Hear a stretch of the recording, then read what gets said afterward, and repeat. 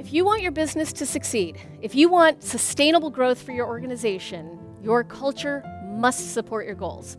And by goals, I mean your strategy or your business plan or your action plan or your 5-year plan, whatever it is that you call it at your organization. Your strategy is the master plan for what your organization is about and how you're going to make an impact. No matter how brilliant your strategy is, though, it's just a piece of paper. It does not exist unless your people give it life. Your culture is your ultimate and only chance at making that strategy come alive. I'm sure that many of you have heard the phrase, culture eats strategy for breakfast.